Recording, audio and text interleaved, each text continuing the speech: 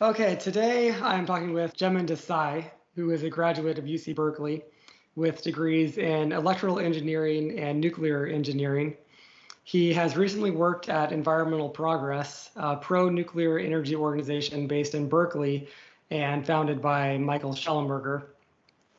Um, Recently, I attended an event hosted by Environmental Progress called Stand Up for Nuclear, where I met Jemin and had a great time talking with the nuclear folks. One, because I agree that nuclear energy is most likely the most rational way forward in terms of energy. But also, I think that a lot of the nuclear energy people who I spoke with, they tend to just have the mindset of abundance rather than scarcity when it comes to the future of energy use. And I think that that just is the natural way to go forward.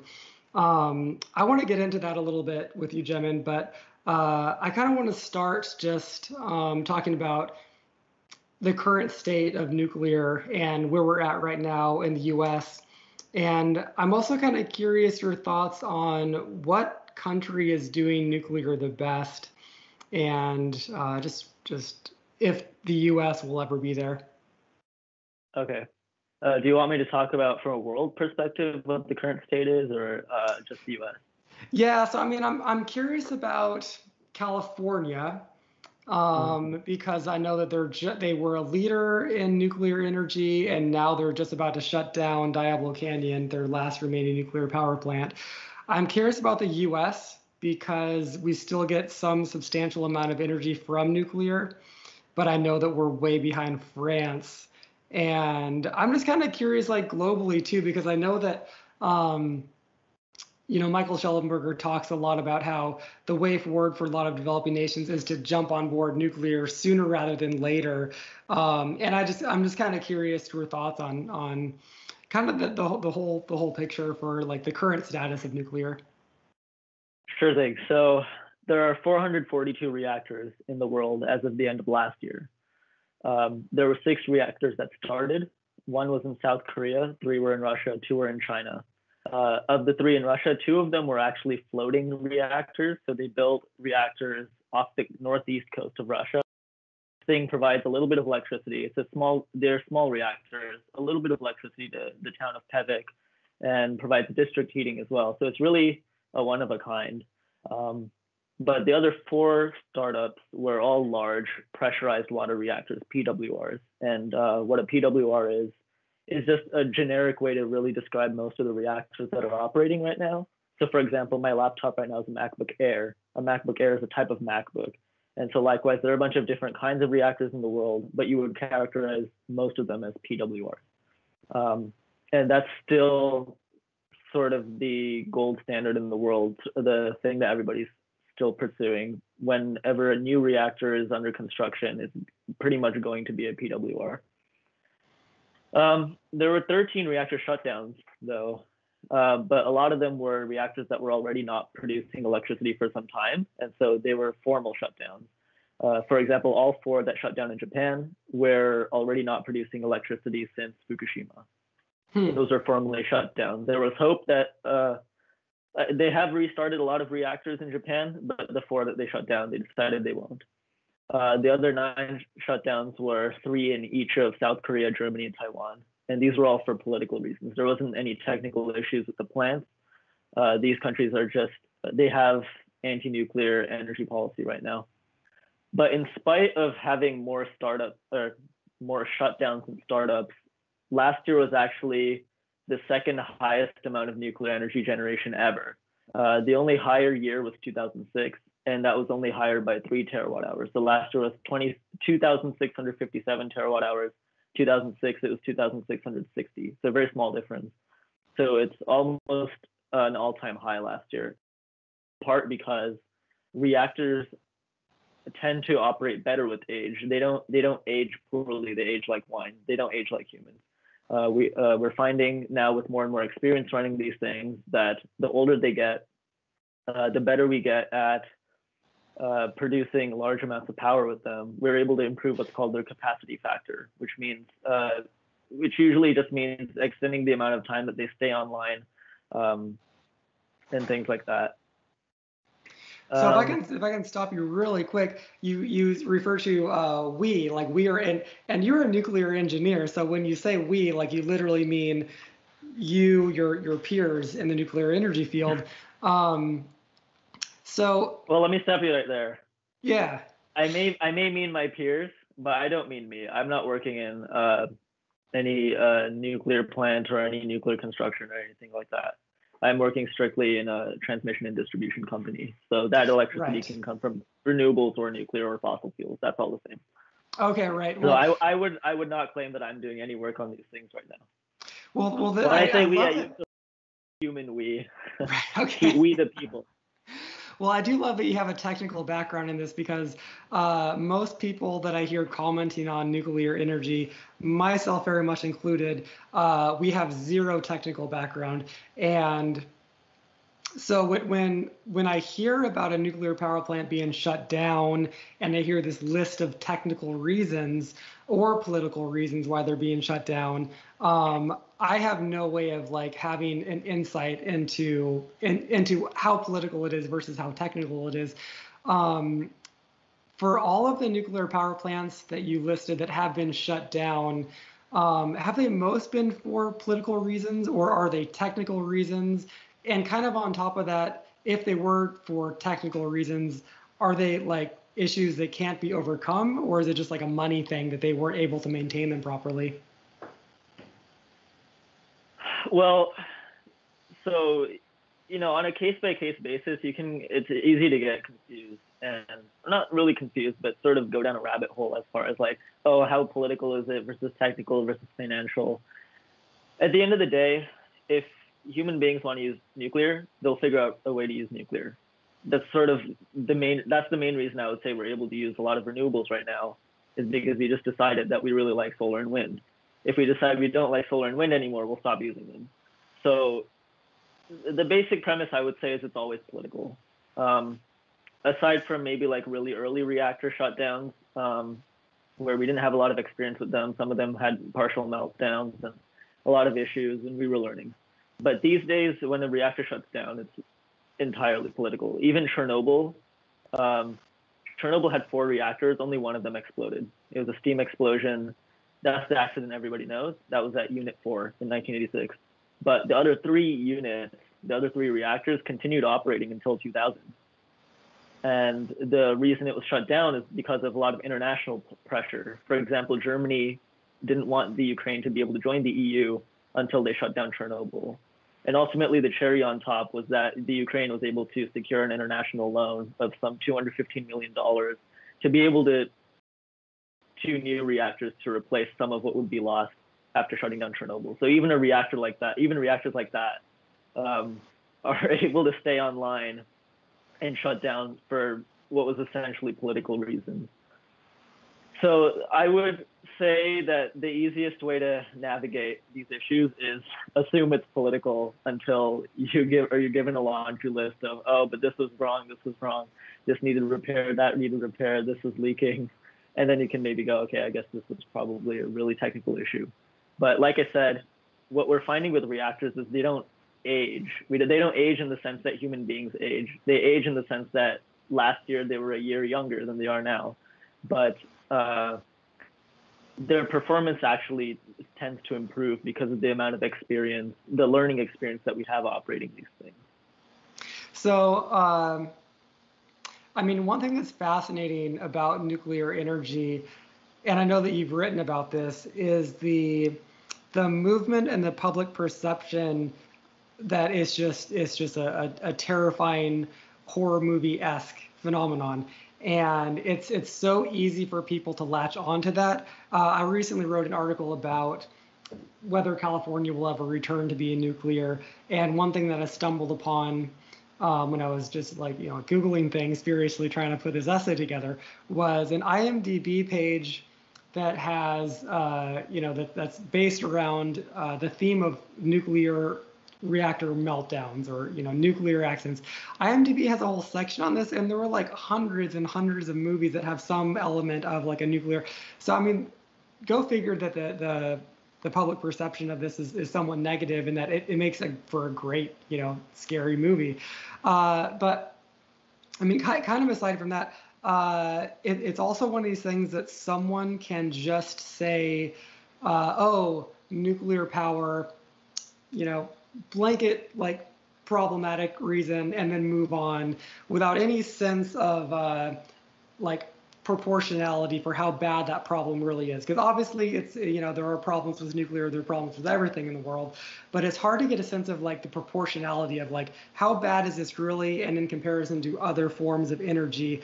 One example that comes to mind, and I want to get your comments on, in general, the movement against nuclear and your thoughts on that. But so, I don't know if you happen to catch Alex Jones was on Joe Rogan, this week, and to much I don't of, listen to those people.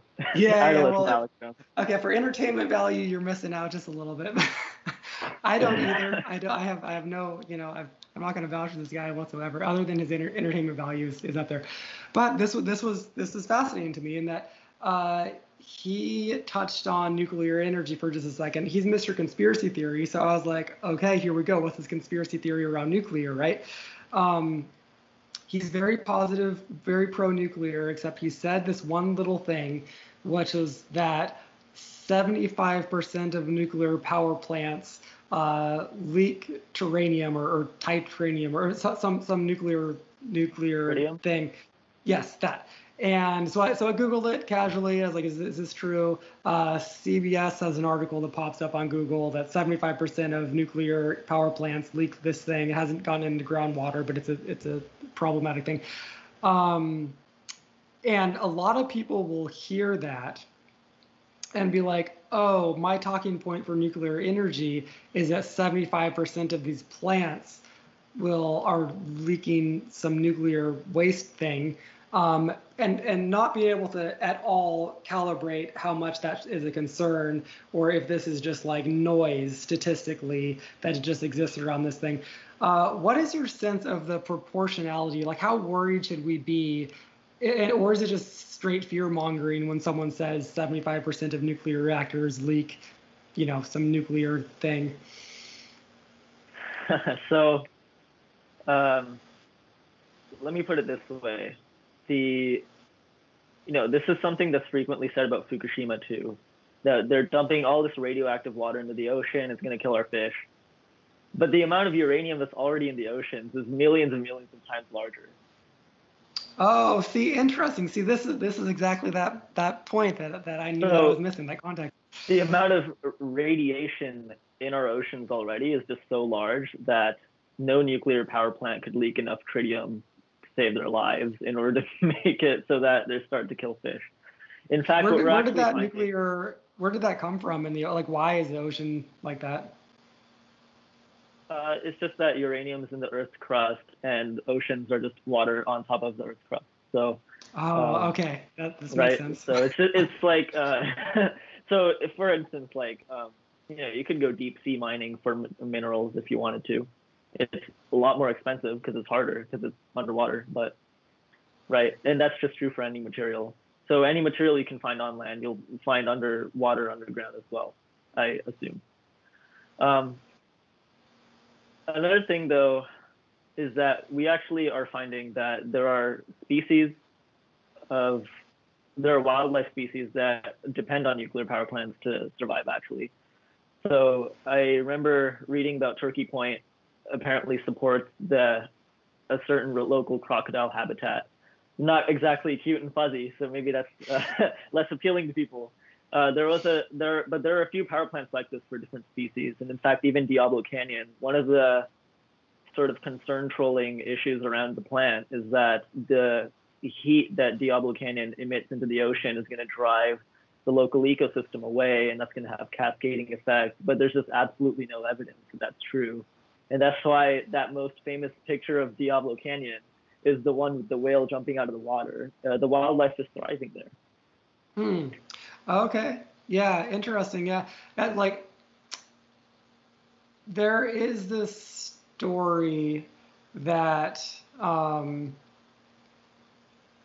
I mean, I think that it's complicated why there's a lot of negativity around nuclear, and I don't want to like focus on this necessarily for this talk, but do you buy into the broad strokes? I know Michael Shellenberger has talked about the primary reason why a lot of people are like in the green movement are against nuclear is that it solves the problem of environmentalism and allows you to have like an absolute abundance of nuclear of energy. And that's just like a mindset that they don't want. They want to always be able to fight for just whatever the pet green energy source is at the time. That to me seems like a really kind of a cynical view, but it also might be true. Like what are your thoughts on that? You know what? This is actually a common criticism I heard of Michael Moore's documentary Planet of the Humans. That suddenly now, like Michael Moore is a left-leaning minded guy, and now that renewables are growing so much, suddenly he's against it. So it's like, are these kinds of people really in favor of anything that exists ever? So it is a very cynical point of view. I'm always a little hesitant to, assume any kind of intent, because at the end of the day, it's the consequence that matters. So whether environmentalists who are anti-nuclear are well-meaning or not, the consequences of their actions are horrible, and we need them to stop. Right. What do you think?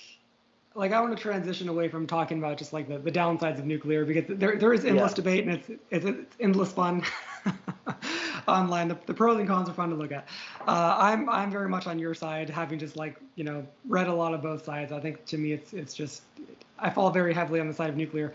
But kind of if you were playing God for the world or president for the world, what would like the future look like for energy, and how would nuclear fit into that future? Do you just assume that I like commonly find myself playing God in my head and just know the answer to that question? Because you're right. So here's what I would say. Like it depends on your end goal, right? So if you want nuclear for the sake of nuclear, then you just build nuclear and that's it, and everything else has to find its way. My end goal is to make sure that we put an end to greenhouse gas emissions, because I've always had a keen interest in solving climate change. That's kind of how I got into nuclear in the first place. So that's my end goal. And there are a couple of things that need to happen. First of all, we need our electricity to be zero carbon, or as low carbon as possible. Nuclear can do this because it doesn't emit any carbon.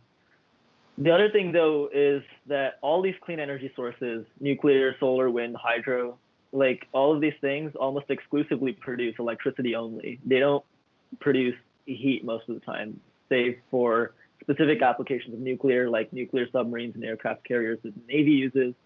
I believe Russia has built or is building a nuclear icebreaker. So those are niche uses. And then, of course, the district heating that I mentioned that was built last year on the floating power plant.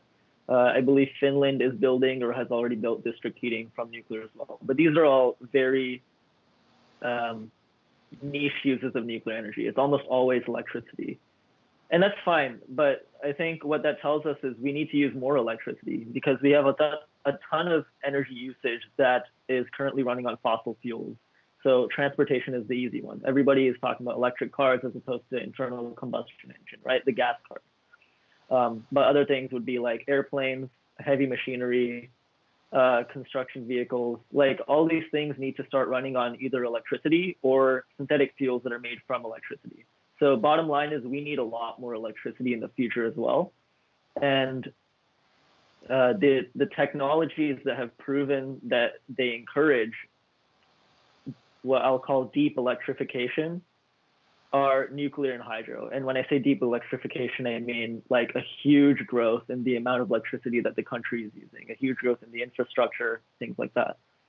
Nuclear and hydro have proven they can do that. And so I would encourage every nation in the world to strongly consider pursuing a large build out of dams if it is environmentally responsible to do so, and then nuclear where they can't build the dam. So when I was at the event Stand Up for Nuclear, I talked to a lot of folks involved with environmental progress, and I noticed a kind of a common theme of just, and I know Michael Shellenberger is a little bit seems to project this as well. Just kind of like a negative perspective of wind and solar, just kind of blanket perspective of wind and solar. Do you think that there is any good use for wind and solar? I mean, I'm kind of thinking the case where like someone, I'm thoroughly convinced that wind and solar can't power, a metropolis. It just doesn't make any sense, and it would take like thousands and thousands of acres to make that even conceivably possible. And that's just kind of like, antithetical to environmentalism in my view. But what about the person who like goes off the grid and wants to have like the solar panels on the roof, sort of a thing? Or that to me seems like a pretty obvious use for wind or solar. But what are your thoughts? Like, are you against wind and solar as just non-feasible, or do you think that they have uses? They could have some off-grid uses. So for example, like I know satellites have solar panels on them, but that's because they're in space and they can always face the sun. The question you have to ask, Peter, is what do they do that nuclear can't? Because we know the problems they cause. So, for example, Environmental Progress ran a study a few years ago that the amount of money that California and Germany have invested in solar and wind to this day could have been spent on nuclear, and both California and Germany would have gotten off of fossil fuels entirely already. Wow. But instead, right now, California is hovering around 50% natural gas, and Germany is hovering around 30% coal and 10% natural gas. And Germany is still looking to build gas pipelines from Russia and is still expanding its coal mines. So you really have to ask yourself, because that's a huge opportunity cost, right? If that's money that could have gone into eliminating fossil fuels immediately, as opposed to eliminating fossil fuels sometime in the future, we don't know when, that's a huge opportunity cost that you have to consider. Now, the common counter argument to this is that California and Germany needed to spend more money in the technology to make it cheaper for everyone else. But to me, that's a kind of bizarre kind of argument, because it implies that immediate greenhouse gas reductions are not important. Like they could have, right? Like, I mean, they could have done the same thing for nuclear too. Nuclear is the youngest energy technology. We figured out photovoltaics before uranium. So it's not, and wind is plenty old as well. So it's not as if nuclear doesn't have innovation potential as well. They could have just as easily invested in nuclear and made that cheaper for everybody as well. What do you think about advancements sorry to interrupt, but I'm curious, like, your thoughts on the advancement of nuclear power plants, like modular nuclear power plants and this sort of a thing. Because I think you make a good case that we should keep on board our current nuclear power plants. But what are your thoughts on the future advancements that Bill Gates is investing in and this sort of thing? Well, the current issue with nuclear right now is that it is very difficult to finance. And the reason is that there's no guarantee that this power plant or reactor that you're building is going to give you a return on your investment. The reason that that's the case right now is that we're struggling with build experience. So earlier you asked me, which country do you think is building nuclear the best?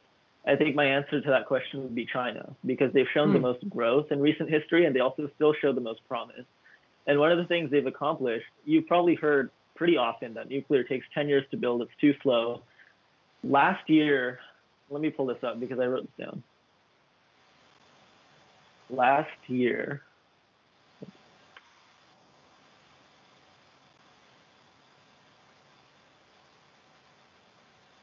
so sorry, not last year, August this year, China started a new reactor, Tianwan-5, so the fifth unit at a power plant called Tianwan. That was started after less than 5 years of construction. It took 56 months for them to construct the whole thing. Wow, that's crazy. And the reason this is possible is that they've had a ton of learning experience with the reactors they've been building. They have a large build-out program, so they're dedicated to this technology, and they've built similar reactors to the one they just built in August in the past. Now, technically, it's only the third of its kind, But it goes to show that if you want to innovate in nuclear without just ruining the build time with your first of a kind design, you make iterative development. You don't make radical innovation. That makes sense. Whereas the reason the median build time for constructions for reactors that opened last year or in recent history, I don't remember if it's last year specifically or not, but in recent history, the median construction time is 10 years. So if China is able to build a reactor in less than 5 years, that means there's someone out there who's not able to build it in more than 15, right? Wow. So because that's how you get a median of, well, I guess it's possible to get a median of 10 otherwise, but that's pretty much what that means. Someone's taking a very long time. And the reactors that take the longest are first of a kind designs that haven't been tested before, designs that there's no learning experience for, and no prior documentation, no prior engineering hands-on learning experience. Because the thing is with first of a kind designs, you can make them sound great on paper, but once you start building them, you run into all the unknowns. Like you run into the problems that are associated with questions that you would have never thought to ask. Do you think that modular nuclear reactors are ever going to come online, or do you think it's just a lot of R&D that's just going to sit in a lab somewhere? Well, there will certainly be a lot of nuclear power plant designs that will forever live in a lab.